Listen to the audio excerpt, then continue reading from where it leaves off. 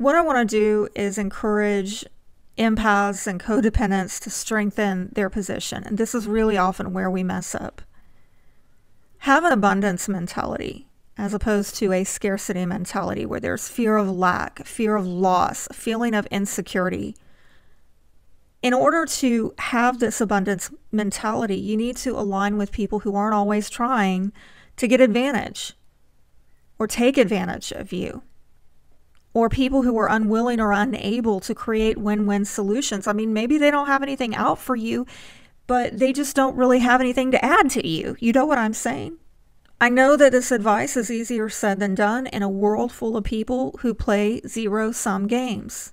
Many of us are trauma wounded over this from our past. We're conditioned to believe that we must lose in order to have a chance at winning, that you have to give something up to gain something. Well, this is programming from childhood, unfortunately, for codependents that we have to reprogram. We need to always strive for win-win relationships and don't enter into deals if it's not going to be a win-win situation. Structure your life to avoid negotiation as much as possible. For example, if you've got a business, I've learned this the hard way with my business. Don't offer discounts for business. A lot of people in business will say don't offer discounts because then you're going to have to keep renegotiating with people. People who are always wanting a discount or wanting you to extend the sale or extend the conditions to them. Instead, they say sell to affluent people instead of people who are just looking for the cheapest option, because hagglers are a hassle. People who pay the least often complain the most. Unfortunately, this is a true story. I'm very sorry to say. But getting more on an interpersonal level, you want to avoid personal relationships with people who are parasitic and opportunistic in nature. They're always asking for favors or forgiveness for repeated offenses. There are people out there who want you to win with them. It's just a matter of finding them. Weed out the ones who won't, hard as that might be. Another tip is don't be afraid of being told no. This is fear of rejection a lot of empaths need to get over. The more inquisitive you are, where you're just intel gathering and you're learning about another person as they're learning about you, well, you're finding their limits and boundaries as they're finding yours. And as I said before, see if you can get this person to say no, so you can see how much they're willing to offer you. It's better to know these things up front rather than after you've given your all. Lach, he said, ask for the moon. Don't do it, he says, to be greedy, but to get the best deal while making it a win-win. If you ask for the moon and they reject it, then you can say, well, what can you do? I mean, if you can't do that, what can you offer me? Others say do it in a way that may seem annoying, but not offensive, right? You kind of got to use your own judgment with that, but give the other person leeway to haggle so that you can get what you most need and want. But again, I'm hearing, and a lot of empaths don't do this, the advice is always ask for more than what you really want, because that gives you the opportunity to make some sacrifices while you're negotiating. It gives you some wiggle room in negotiation for you to give things without totally giving yourself away. Another tip is to use silence and brevity strategically, as opposed to hyper-attuning, telling on yourself, betraying and exposing, or not remaining present with yourself, which empaths do a lot, okay? By using silence and brevity strategically, you're not bothered or scared by moments of silence.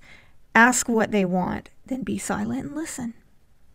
If it's not what you want, then maybe some say, you could flinch or pause just to get them to back off and retract what they're saying. Maybe you shoot back and say, "Ooh, that was a bit more than what I expected." Then wait. Is that the best you can do? Wait. Silence at a bad offer, while maybe even lowering your eyes, can drive some people crazy, one interrogator said. It's an interrogation tactic.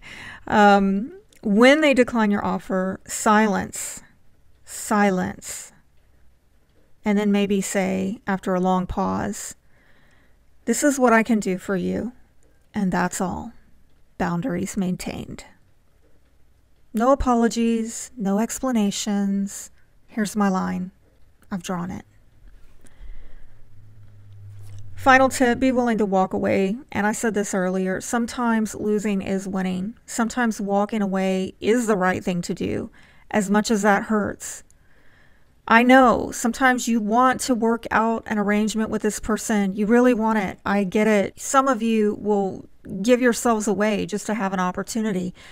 But that kind of desperation is when you sell yourself. You betray yourself. You sell yourself on the future of, well, eventually I can get them to come around to my way of thinking, and eventually they'll give back to me. And that's how empaths get screwed over. And it happens because we're attached to a particular outcome and a particular person, and you've got to get more secure within yourself to know that this person or opportunity, it ain't the only rodeo in town. You know what I'm saying? But when this happens and you feel like you need to walk away, you could say to this person, it'd be nice if we could do this, but it's okay if we don't, and mean it. Let them know you really want to do this, but you're not desperate. Or you could say something to the effect of, if you're not going to be happy with this arrangement, well, then neither will I. The point is, don't be needy or desperate. You're there to work out a win-win deal. Don't be attached to the outcome if it doesn't create a win-win solution for both of you. And I'm going to tell you, for those of you who do feel needy or desperate or insecure, like I really need this person to make this deal with me, well, look, this is where you need to work on getting more options in your life that give you the confidence to walk away. In a sense, detooths the downside of losing the negotiation. It lessens the hurt because you're not depending on it. It's not your end-all be-all. And I'm going to tell you, it's a very telling situation. If you feel like you have to give yourself away, you have to have this person, you have to have this deal, even if it means they win at your expense and you end up losing in the end. You got to ask yourself, why do I not have better options than this? And what do I need to do so in the future that's not the case? Fortify yourself. When you decline offers, never take the blame for saying no. Pass the blame onto the other person. Be the good guy. A lot of experts in negotiation say this. Say something to the effect of, I really wanted this to work out, but I just don't see how to make this work without blank from you. Or maybe something along the lines of, maybe if we could fill in the blank, we could work this out. At least that's my hope.